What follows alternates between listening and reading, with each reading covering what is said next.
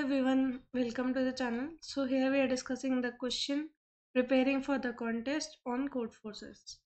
So the problem states that Monocarp is practicing for a big contest. He plans to solve n problems to make sure he is prepared. Each of these problems has a difficulty level. The first problem has difficulty level of 1, second problem has difficulty level of 2 and so on until the last nth problem which has difficulty level of n. Monocarp will choose some order in which he is going to solve all n problems. However, he solves a problem which is more difficult than the last problem he solved. He gets excited because he feels like he is progressing. He doesn't get excited when he solves the first problem in his chosen order. For example, if Monocarp solves a problem in order 3, 5, 4, 1, 6, 2, he gets excited twice. The corresponding problems are underlined. So in case of 5 and 6, he gets excited. Monocarp wants to get excited exactly k times during his practice session. Help him to choose the order in which he has to solve the problems. So here we are given the input t and two integers n and k. What we want to do is we want to print the order in such a way that the problems are solved and it has k exciting sessions. So he is excited exactly k times. Let us see the first example. Suppose we have 6 and 2. So we have here 6 integers 1 to 6 and k is 2. So we have to make him excited exactly 2 times. So in this case the answer is printed like this. So at 5 and 6 he is excited. Here excited means that the element which is there is greater than the previous one, which means if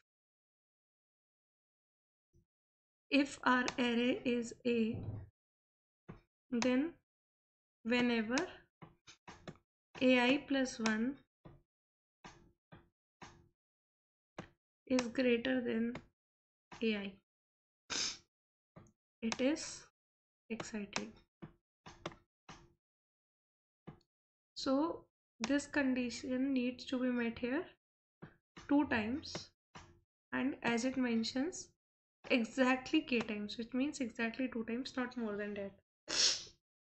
So here as we can see it is exactly 2 times because 5 is greater than 3, 4 is not greater than 5, 1 is not greater than 4, then 6 is greater than 1 and 2 is not greater than 6. So exactly 2 times.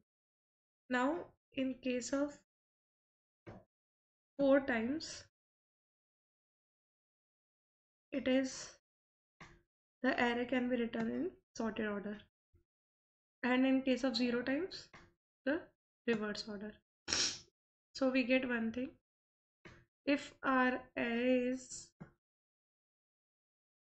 having k0, then the answer will be reverse. If k is n minus 1, then the answer is the sorted array. And else what we can do is we can reverse the elements, like write the elements ranging from 1 to k in the order which we want and then place rest of the elements. So here suppose I have 6 2, so first I will take n minus k. So my n minus k is 4. Now as I got 4, I know that I want ai plus 1 greater than ai for 2 numbers. So I can directly write 4, 5, 6. This satisfies my condition, and then I can write the rest of the numbers in the order such that ai is greater than ai plus 1. So here it can be written as 3, 2, 1. So like this we can form this. You can also check in another test case. So in another test case it is 5 minus 0. So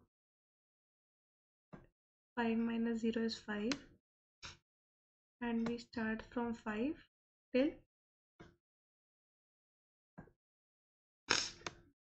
5, 4, 3, 2, 1. Why we didn't sort it? Because case 0. So we were ranging from 5 till 0 elements, so nothing would happen and this would be a. For 5, 4, it will be 5 minus 4. 5 minus 4 gives us 1, and then we can easily have 1, 2, 3, 4. So like this you can solve this problem and you can get the solution. So I hope you all understand this problem. Thanks for watching.